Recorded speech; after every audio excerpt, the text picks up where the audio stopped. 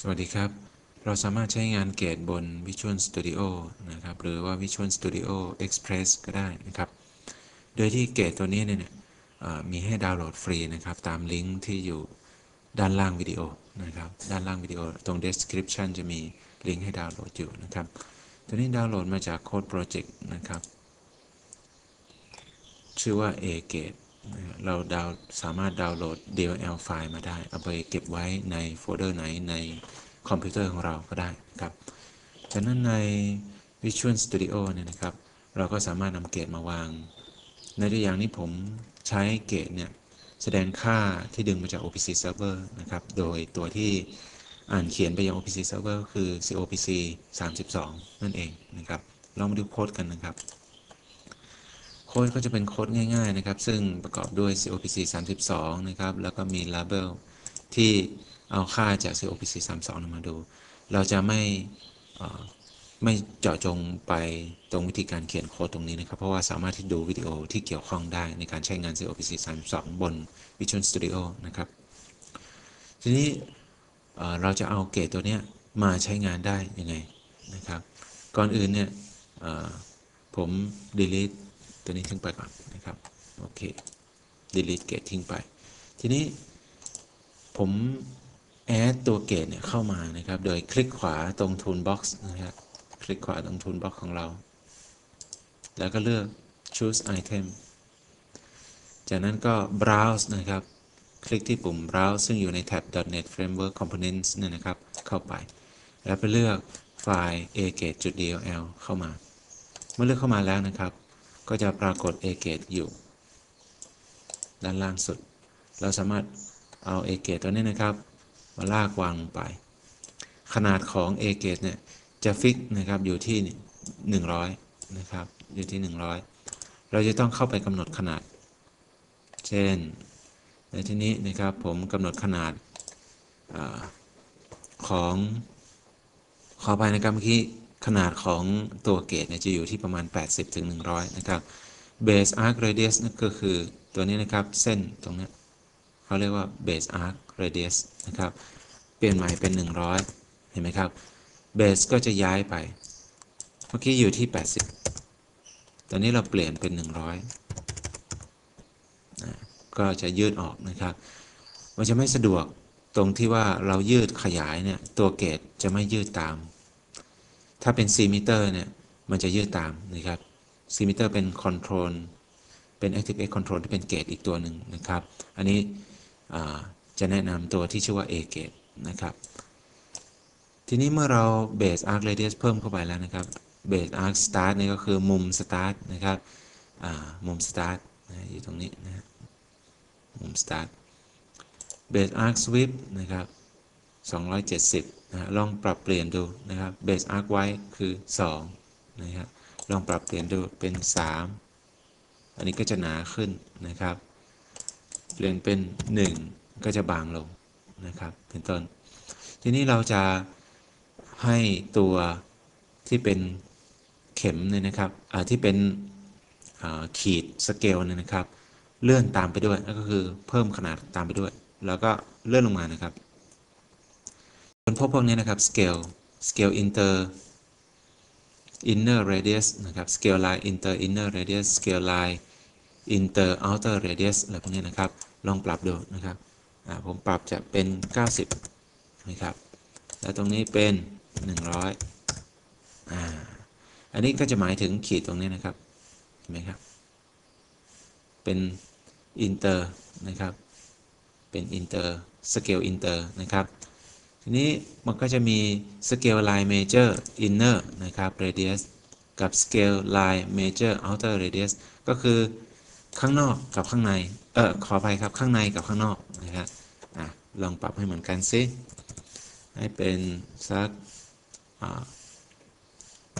80นะครับอันนี้เป็น90นะครับแล้วก็จะมีอีกตัวหนึ่งเป็น minor นะครับเมื่อกี้ major ใช่ไหมครับอันนี้ minor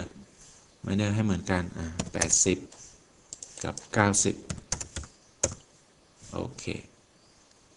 แล้วก็จะได้แบบนี้นะฮะทีนี้ไซส์ เราต้องการปรับเปลี่ยน radius นะครับตรงนี้นะครับให้มีขนาดใหญ่ขึ้นเราจะทำยังไงก็เราก็ปรับตรงนี้นะครับปรับตรงที่บอกเมื่อกี้นะครับคือเนี่ย base arc radius นะครับแล้วก็เราก็ต้องมาปรับสเกลพวกนี้ให้ขยายตามไปด้วยให้มี radius ก็คือรัศมีขยายตามไปด้วยนี้เราจะเลื่อนนะครับก็ดูที่ center ตรงนี้นะครับ property ที่ชื่อว่า center แกน x เลื่อนเข้ามา120พิกเซลนะครับแกน y เลื่อนลงมานะครับ120พิกเซลถ้าเราต้องการให้มีแถบสีนะครับเช่นตั้งแต่เอางี้ก่อนเรากำหนดสเกลก่อนนะครับว่าจะให้ low เท่าไหร่แล้วก็จะให้ max เท่าไหร่นะครับตอนนี้เป็น-100 ถึง 400นะครับเราจะเปลี่ยน min value นะครับผมให้เป็น-10ก็แล้วกันนะครับแล้วก็ max value เป็น150แบบนี้นะครับโอเคทีนี้เมื่อตัวนี้เปลี่ยนไปนะครับตัวจะเห็นว่าขนาดของ Major Tick เนี่ยมันจะกว้างเกินไปเราก็ต้องมาปรับนะครับจาก50เนี่ยกว้าง50ให้เหลือ10นะครับก็จะได้ Major Tick ทุกๆช่วง10นะครับตั้งแต่-10ถึง150นะครับถ้าเกิดว่าเราต้องการให้มันมีแถบนะครับสีเขียวสีแดงสีส้มเหมือนแจ้งเตือนว่านี่ low low low high high high แบบนั้นนะครับแล้วก็เลื่อนมาที่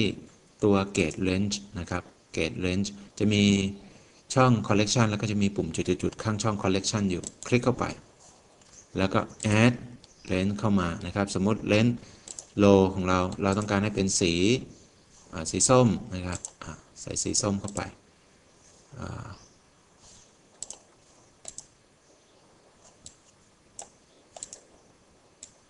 ผมใส่เป็นสีแบบนี้ก็ได้นะครับมันก็จะมีบอกว่า inner radius นะครับ inner radius เท่าไหร่นะครับ outer radius เท่าไหร่เช่น outer เป็น100 inner เป็น 90นะ start กับ end value เนี่ยควรจะเริ่มตรงไหนนะครับ end value end value ให้ low จบที่10จบที่20ก็แล้วกันนะครับแล้วก็ start value ให้เริ่มที่-10เห็นไหมครับก็จะเปลี่ยนตามโอเคอันนี้คือแถบสีนะครับอันนี้คือช่วง low เราตั้งชื่อเป็น low โอเคเราแอดเข้ามาอีกอันนี้เป็นช่วงปกติของเรานี่เป็นช่วง normal ให้เป็นสีเขียว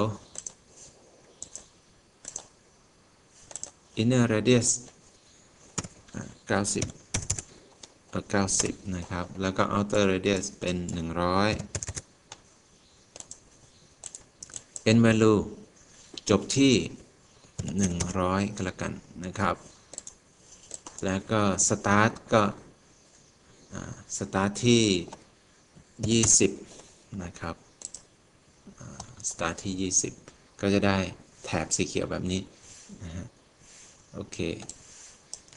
อีกตัวหนึ่งก็เป็น high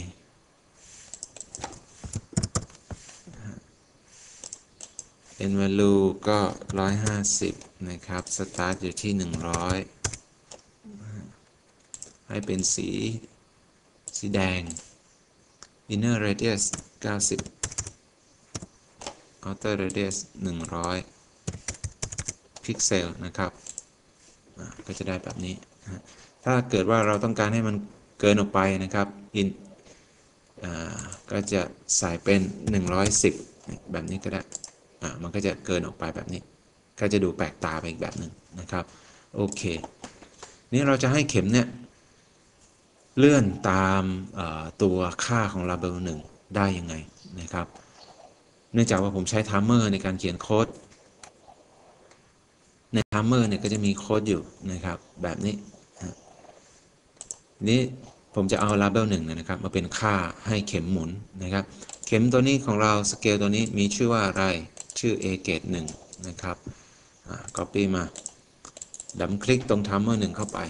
ดูโค้ดใน timer 1นะฮะ ใน timer 1เราก็ใช้คำสั่ง a g e 1จุด value นะครับ value ก็คือค่าของเข็มเนี่ยจะให้เปลี่ยนแปลงตามอะไรตาม label 1ใช้คำสั่ง var value เนี่ยนะครับจะแปลงค่า string เป็นตัวเลขนะครับ label 1จุด text ลองดูโอเคอันนี้เปลี่ยนตาม level 1แล้วนี่คือ level 1นะครับผมย้าย level 1มาเอาไว้ตรงกลาง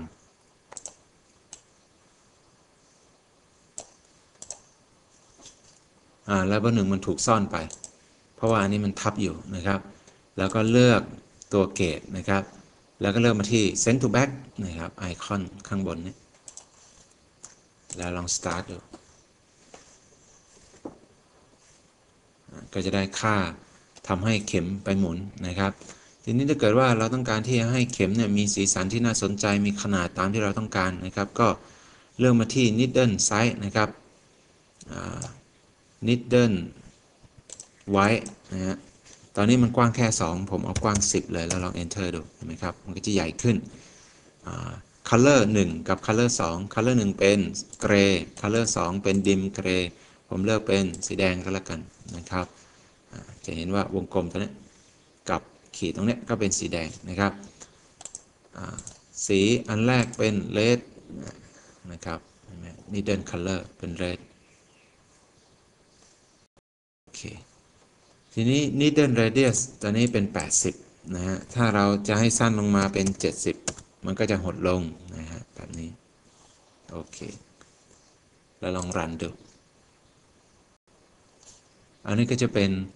การใช้งานนะครับเกตง่ายๆบน Visual Studio นะครับเอาไปใช้เป็นแอปพลิเคชันที่เราสร้างจาก Visual Studio เช่น SCADA ที่สร้างจาก Visual Studio ด้วย COPC 32เป็นต้นนะครับสำหรับวันนี้ขอบคุณมากสวัสดีครับ